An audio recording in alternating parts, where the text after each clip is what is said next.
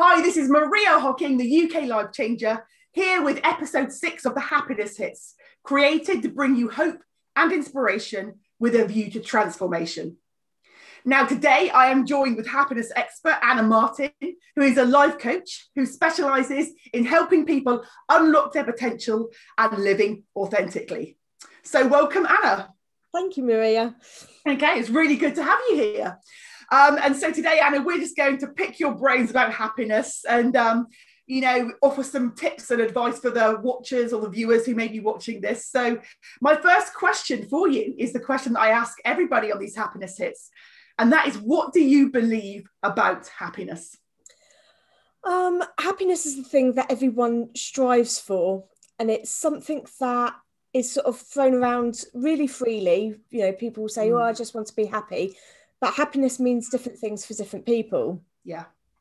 But the grassroots of it, I feel, are living authentically in a way that you're not having to compromise yourself. Yeah. And it's that feeling when you go to bed at night where you feel content and you feel like you've done something good that day. You're happy to go to bed and put the day to rest. Yeah, absolutely. And what kind of feelings would you associate with happiness? Because happiness is such a broad word, like you say, isn't it? We throw it around very freely, but what type of emotions do you feel within where you personally feel happy, if that makes sense? There's element of excitement. Yeah.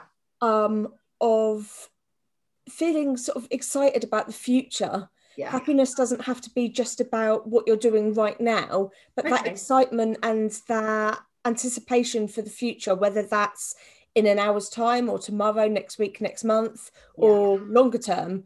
Yeah. But it's that feeling of wanting to keep on going. Yeah. Yeah. And the emotions associated with that, as I said, excitement, joy, fulfillment. Yeah. Absolutely. And I think they would be my top 3: excitement, joy, fulfillment, and I think we all know what it feels like to be happy, don't we? Yeah. And but sometimes we find ourselves in places where we're kind of lacking that happiness and we feel a bit lost and we wonder how we can get it back, and we look at other people wondering why they're so happy and we're not. And I know that you've been through your own personal challenges in life. Yes. And I love to learn from other people who have been through challenges and kind of risen from them. So would you like to share with us, maybe a one or two of the challenges that you've been through? Feel free to share what you like. Yeah. I will tell you about the more recent ones. I think, like most people in life, there's adversity and challenges peppered throughout. But I've been registered disabled for about 3 years. And I was using a wheelchair almost full time. And I've managed to regain a lot of my mobility now. So my disability and my whole sense of identity wrapped up around that was, definitely wasn't a happy time. No. Huge challenges there. And also 6 months ago, myself and my husband separated and I actually came out as gay. Okay. And as you can imagine, that's been a huge challenge, again, to accept myself for who I am. And starting again from scratch, everything that goes with sort of separation and divorce, and then everything that goes with coming out. And I have teenage children as well. So there's a whole lot going on there. So challenging, definitely. Yes, I can imagine. So would you say, there are so many challenges within that, aren't there? But what was it that inspired you to sort of come out, if that makes sense, after all this time? What was it was it the living authentically thing for you? Was it different from that?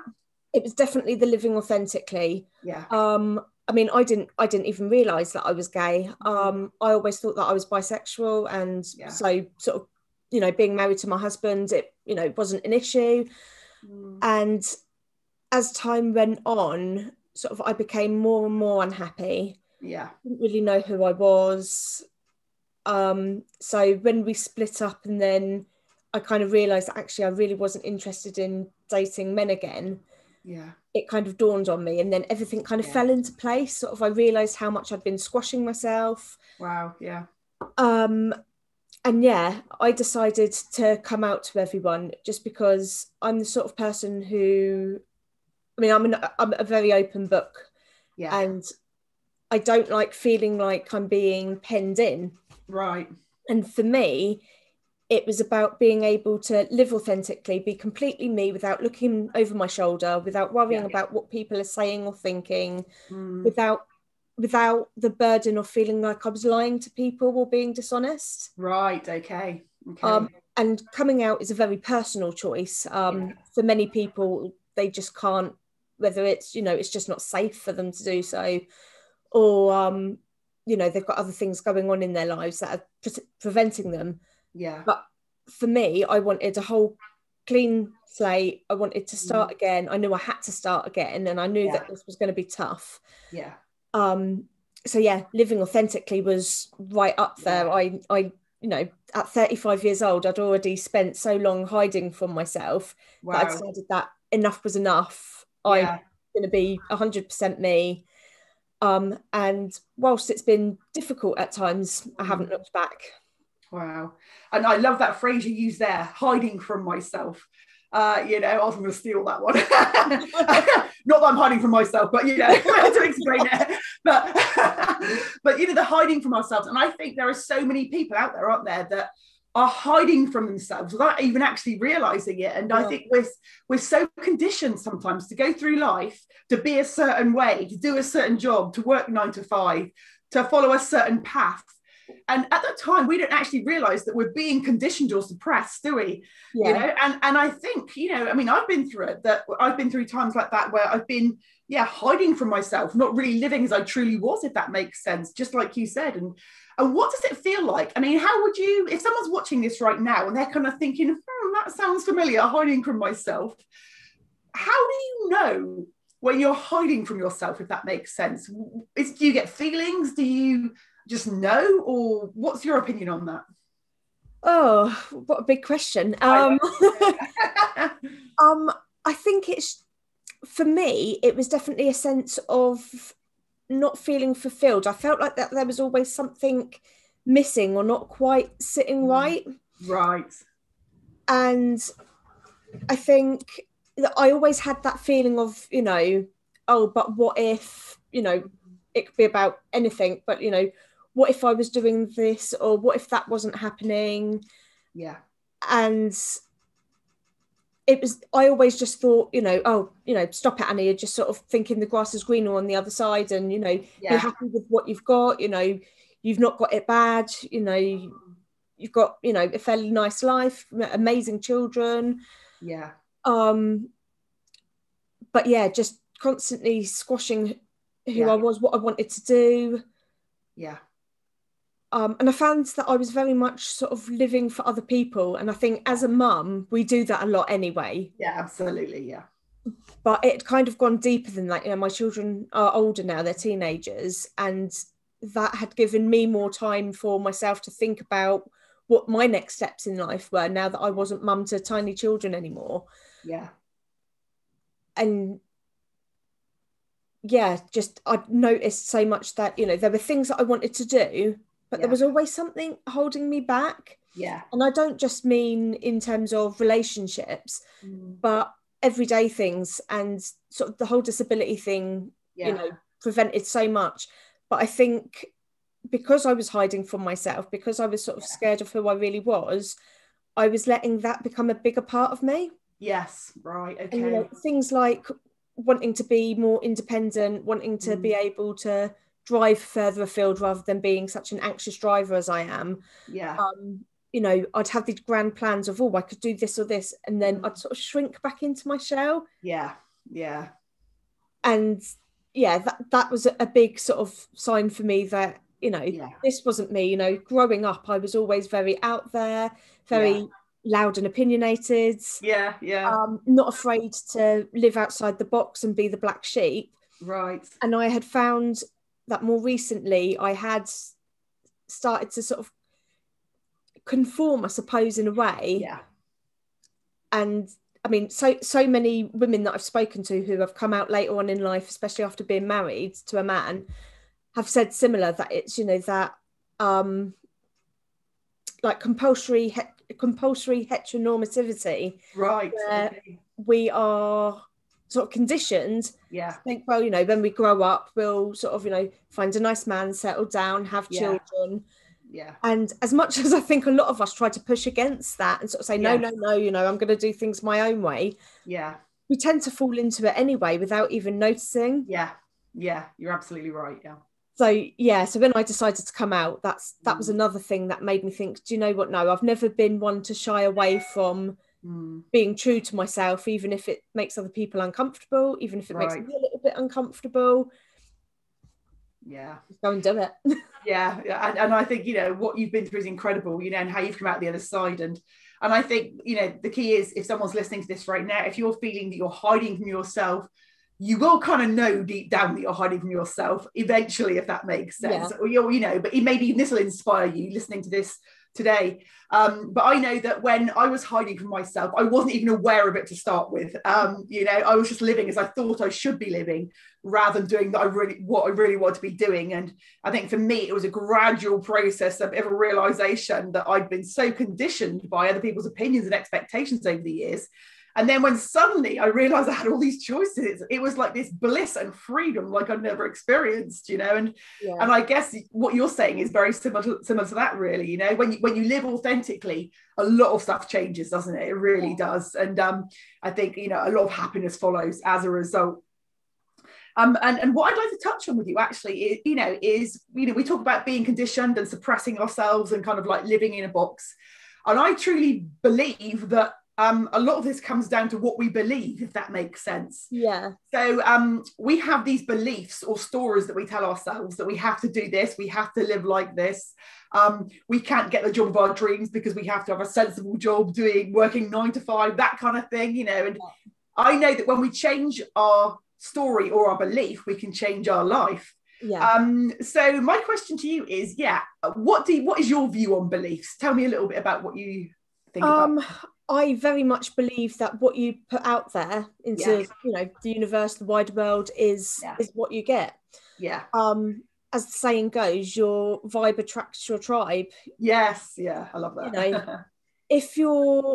If what you're really wanting, for example, is to start a whole new career that goes against the grain of what you've always done, set that intention rather than just, maybe, make that commitment to, I'm going to do it. You don't have to have all the answers and know how to do it yet.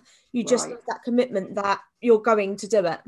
Yeah. And once you've got that, that's when you start making plans, breaking things down into small, manageable goals.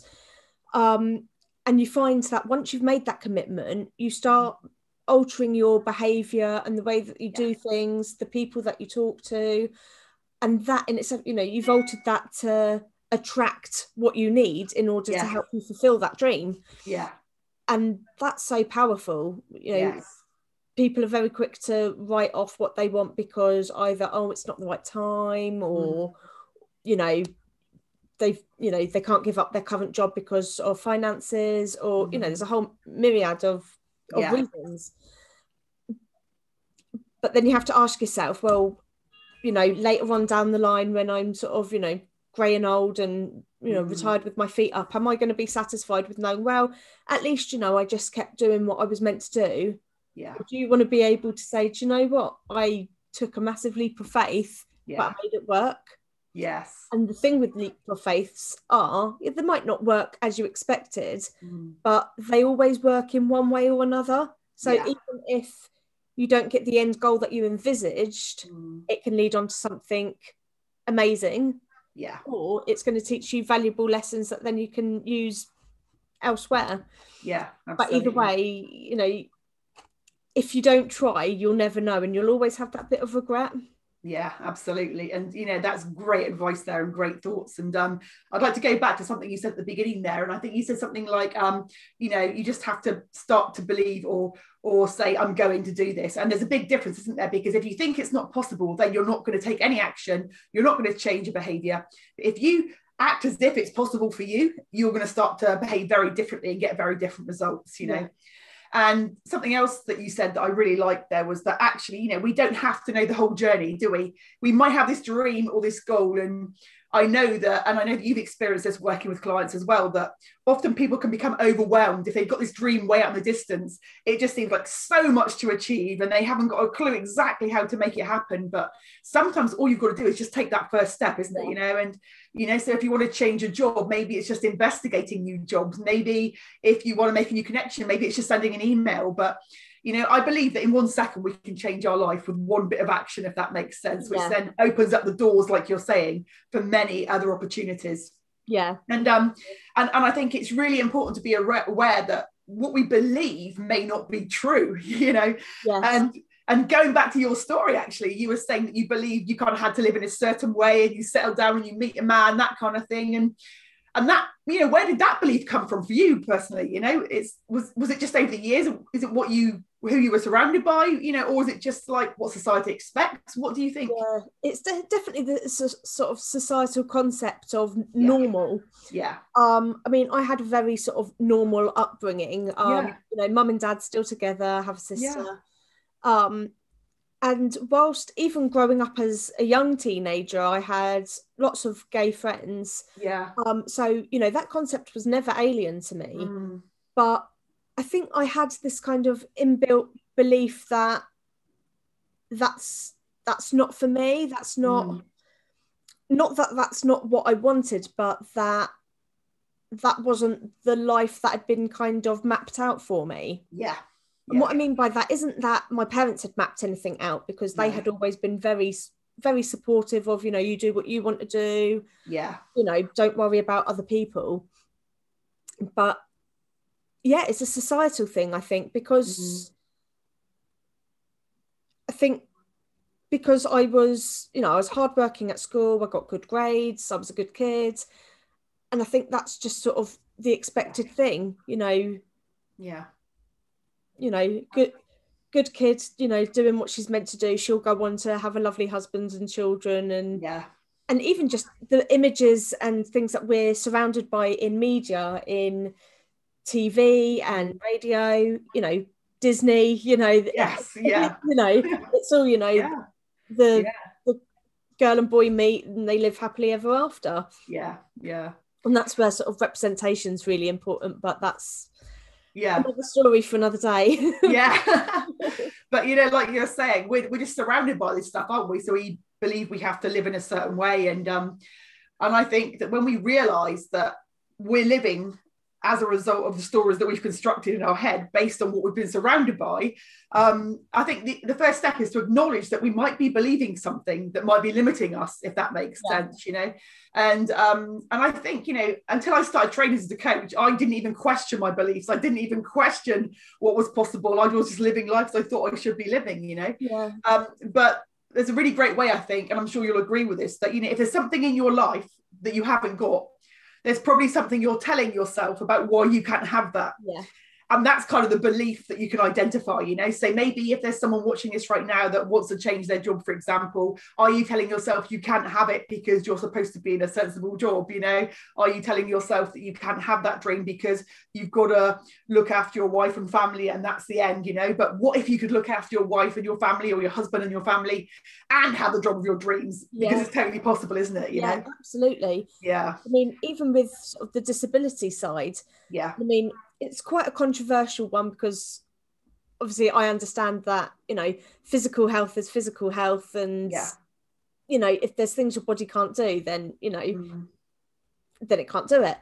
But for myself, I think once I came out and was single and realized I had to suddenly be very strong, I had to get independent, I think that mixed with sort of the emotional offload has really spurred me on. But also, you know, there's so much I want to do with life. I used to go hiking, I used to be very active, going to the gym, weightlifting, and I want to be active again. You know, I live, you know, surrounded by loads of beaches and beautiful natural sort of landscape, and I want to get out there and enjoy it.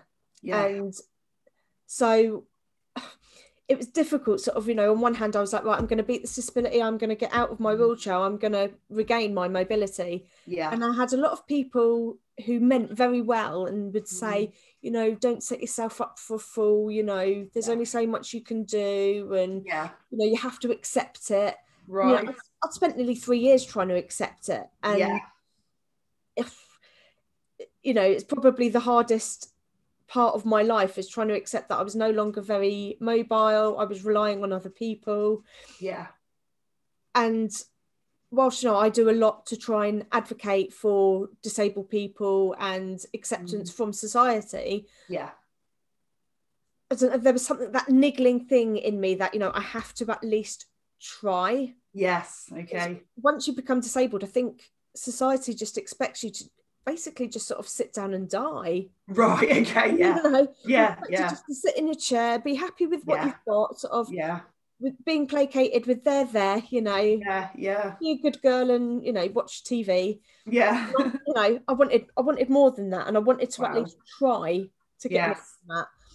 And whilst I'm still a long way off, you know, hiking and stuff, I've made huge strides, if you excuse the pun, huge strides at, you know, improving my health and my mobility. Yeah.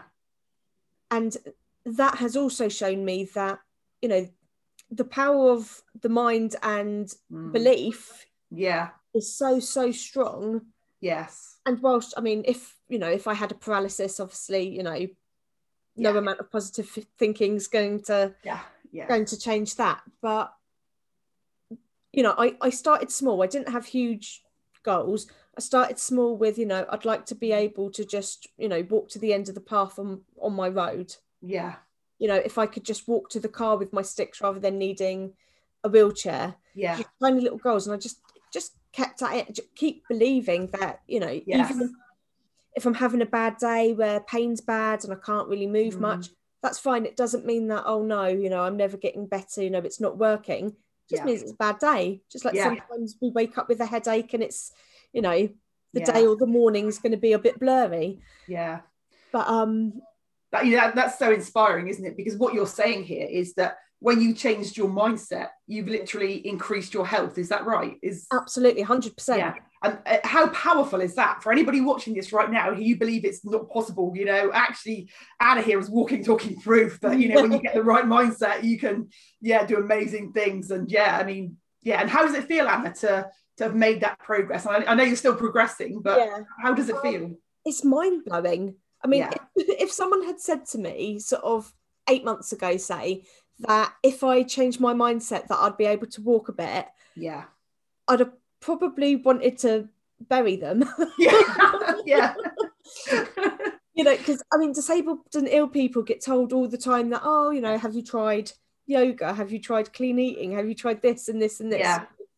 And it's soul destroying when you just want someone to accept you for who you are and see you. Yeah. And people are trying to tell you that, you know, it makes it feel like it's your own fault and you're not trying hard enough. Yeah. But there's a lot of merit in there. There's so much merit in there that. Yeah.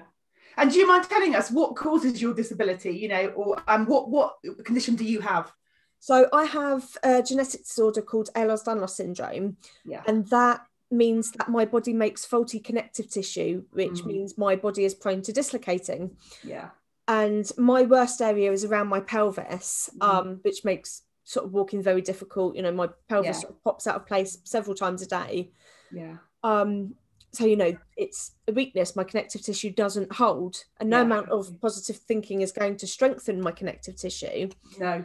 However, the positive thinking and the, you know, absolute sheer determination has enabled me to, you know, stick with physio plans, you know, and my physio plans are, you know, they're not, you know, I'm not working out all the time. They're tiny. They're really, really tiny little movements and muscle control. Yeah. But it's allowed me to be really hell-bent on that rather than thinking, oh, well, you know, a couple of weeks later, this hasn't worked. Yeah. You know, I've just absolutely stuck to it. Yeah. And also, I think because I've changed my mindset and I'm so much happier in myself. Yeah. That has allowed, you know, the bad sort of mornings or whatever, you know, they don't control me now. I don't sort of Right. get into that sort of funk of, you know, oh, you know, I'm disabled, I can't do this, I can't do that. I'll sort of say, okay, so, you know, I'm sore this morning. I'm going to really pace myself. I'm going to be gentle with myself. And even identifying things that make me feel better, like, you know, a hot bath, or, you know, a favorite film, you know, something for me to, you know, let myself rest. Yeah. Yeah. And just understanding myself better and knowing that, you know, this isn't what's going to be like all the time. I mean, you know, I'm always going to be registered disabled. I'm always going to have Ehlers-Danlos syndrome. Yeah. But there are things I can do to put a positive spin on it. Yeah. And I think what you're talking about here, and I know we've talked about this in the past, is kind of locus of control, where we believe our control to be. And I know that people can either have an external locus of control, where they believe that they have no influence over the outcome of what happens to them, or people have an internal locus of control, where they believe that no matter what happens to them, they still can influence the outcome. So what I'm hearing is you've kind of moved from an external locus of control to realizing that you can't change your condition, but you can change you. And that has had massive positive benefits for you, your happiness and your health. Is that right? Yeah, that's spot on. Yeah. There was a lot of, I mean, whilst I was trying to sort of get to grips with being disabled and sort of limitations, I held a lot of anger. Yeah. And I'm generally not an angry person. And I certainly, you know, I'm not the sort of angry person where I'll scream and shout at people. No. But, you know, I hated myself. Yeah. I blame myself for everything. You know, I harbored so much guilt you know, because of my family and people that, you know, I needed to rely on. Yeah. And, you know, there was definitely that element of woe is me, this is so unfair, why is it happening to me, there's nothing I can do about it. Yeah. And I basically had to give myself a kick up the backside and you know, really pull my socks up and say, right, you know, I've got two choices now. You know, I either stay as I am, I'll have to sort of, you know, get social services to give me a carer to come in and help me, and I'm gonna, you know, my life's gonna consist of me looking out the window and watching everybody else live. I'm gonna give it my absolute best. I'm gonna be, you know, even, you know, give it 2 years of just not giving up and just keep on going. Even if I have just a small change, that would be amazing. And actually in 6 months, although, you know, a couple of months ago I was thinking, you know, this is taking ages, you know, such a long time, huge amount of effort for such small changes. But now when I sort of really look back and I realize how big those changes are, but more importantly, the changes in my state of mind and how I feel, which is so much bigger than, you know, being able to walk to the end of my road. You know, I just feel I've now got that hope for the future. Wow, that's amazing. You know, before it was like, oh, well, you know, I'm not going to plan any holidays because it's so hard to plan a holiday around sort of wheelchair access. You know, I think what you're saying is just so inspirational. I can see why you're a life coach. You know, every single thing that you're saying, it can be, I don't know, the strategies that you've applied to move forwards can be applied to pretty much anybody in any situation. You know, when you said you were taking like tiny steps forward, literally physically taking tiny steps, you know, we can do that in life. If we want to make a change, we just got to take those tiny steps, and we've got to keep being determined, and we've got to believe we can do it, and we've got to stay in touch with that end goal. And, you know, maybe you don't know when you can do a certain thing or when you'll be able to walk further, but you know, you're just going to keep on going. And I think that's really important. So if anybody's watching this right now and you want to change your life, this is the woman, because she knows what she's talking about. Okay, I've been there and done that, and you know, I will continue to. You know, throughout life there's going to be challenges. You know, there's things that I can't possibly, you know, foresee happening that, you know, will happen. And I think dealing with these kind of adversities has taught me so much. And although, you know, it's been really hard, you know, sort of being disabled and trying to get through that, sort of the end of my marriage and coming out, you know, really, really tough times. But it's shown me that actually, if I could get through all of that, then, you know, and as you said, it can be applied to everything. I mean, it's like, you know, it may be a bit cliche, but a bit like training for a marathon. You can decide you're going to do a marathon and never run a step in your life, but then you break it down. What would you need to do to start training for a marathon? Or you might decide to start eating a little bit more healthily. Then you might start, doing, 5-minute runs. And, these tiny things all add up. Yeah. And especially when you then take a moment to take stock and look to see how far you've come, it's mind-blowing to realise how powerful you are. And believe me, I felt so weak and vulnerable. I felt pathetic. Yeah. All the things that people should not feel about themselves, but I did. Yeah. And now I feel like I, bring it on. I could take on anything. I've already got through so much. Yeah, that's amazing. You almost bring me to tears here. I'm sort of trying to hold it together because it's so inspiring, and this story is really touching me. Seriously, it's just like, honestly, I have got tears in my eyes now. I'm gone. But it is so inspiring to hear you talk like this. It really is.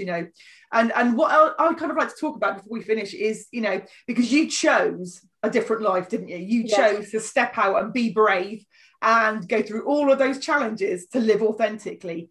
But I know that what keeps us stuck sometimes is fear.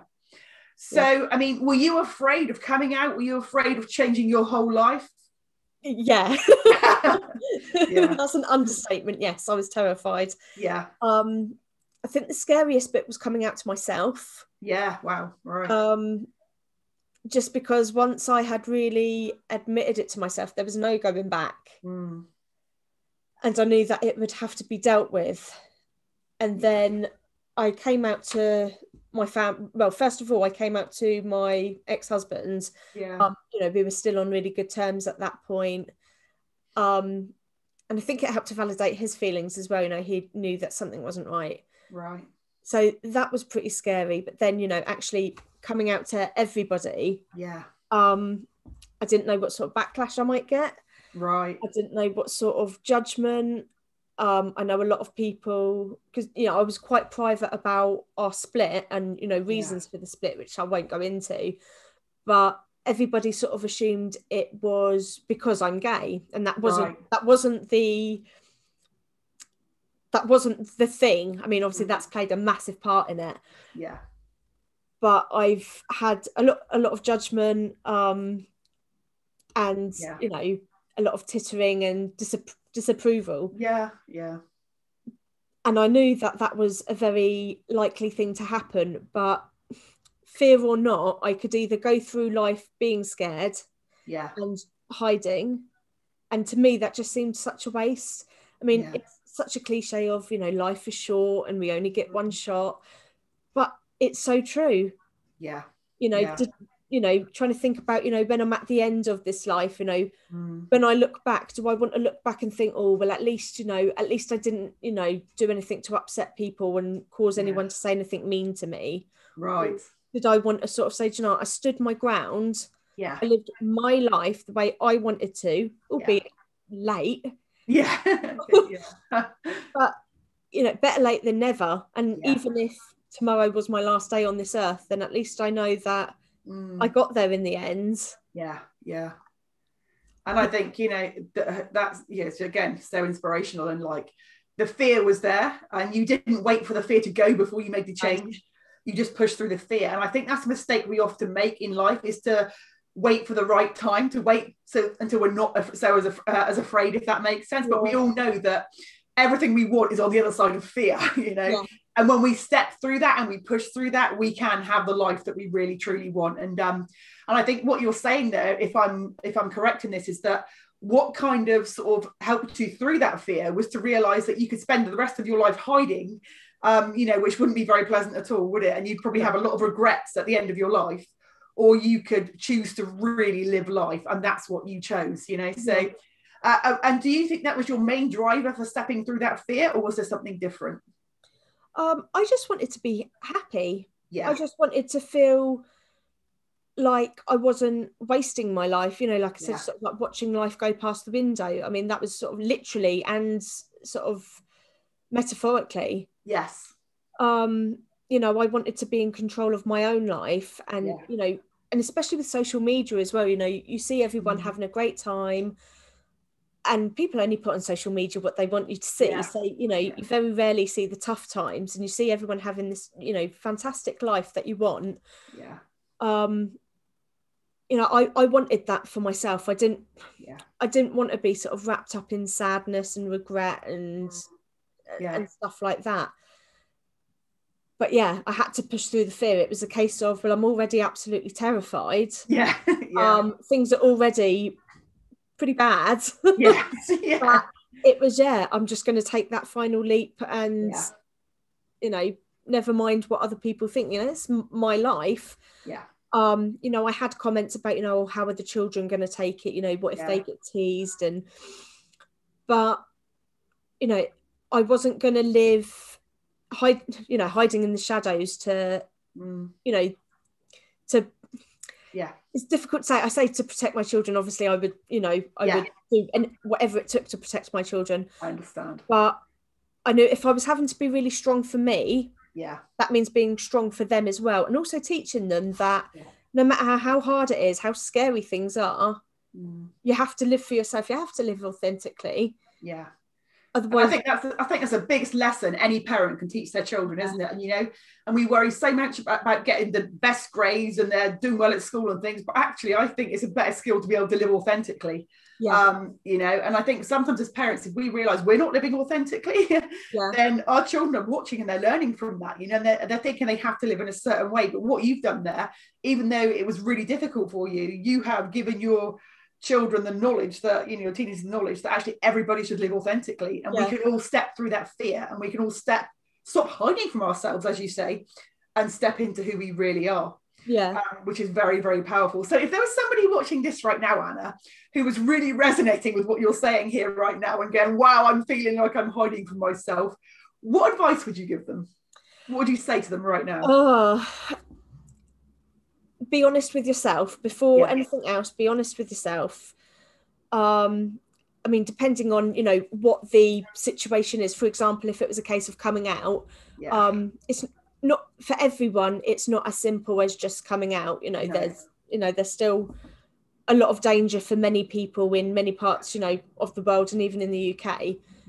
But generally speaking, I mean, most problems, or not problems, but most situations, it isn't a case of, you know, life or death.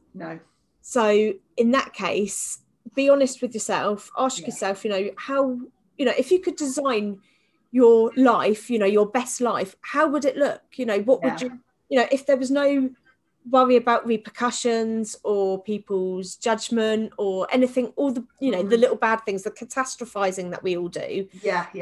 You know, how would your best life look? And once you've thought that, go and get it. Just go and get it. It's that simple, you know. It's not, you know, the actual doing it isn't easy. You know, there's going to be fallout, there's going to be tough times, but you break it down into the tiniest of steps. You concentrate on one at a time. And before you know it, you know, 6 months, a year has passed, you look back and go, wow, do you know what, I've done it. And that's amazing. And I think, you know, what you're saying there is, as well, I think you mentioned something along those lines, that, you know, when we sort of take action and we go get it, we're going to get obstacles, we're going to get challenges that come along. And if we expect to achieve our dreams and our dream life without obstacles, then we are living in a dream world, because stuff happens, doesn't it? But it doesn't mean that those obstacles, those challenges have to stop you. It means that we have to find a way around them. So that was really, really amazing advice, Anna. And, you know, I've absolutely loved this episode. I really have. You are so inspiring. And I can, like I say, I can see why you're a coach and see how you changed so many people's lives, because you're like a walking, talking metaphor, you know, for everything that you share and teach people. So if people want to connect with you, if they want to message you or want to work with you, what's the best way to find you? My website is annavmartin.co.uk. I do have social media accounts as well. You'll find all the links to those on the website. On the website's got my email address, telephone number, social media links. I'm always happy to talk to people, sort of no obligation whatsoever. You know, I love to connect with people, love to share stories. And on my website, you know, website's a permanent work in progress. You know, there's things on there to help people. You know, utilize it. So brilliant. So if you're interested in working with Anna, if you want to talk to Anna or just connect or have a conversation, I will put the link in the video description below. Yeah, absolutely brilliant. Thank you so much, Anna, for your time. It has been wonderful. It's been incredible and it's been inspirational. And yes, I look forward to talking to you soon. Thank you, Maria. Okay then. Bye. Bye. Bye.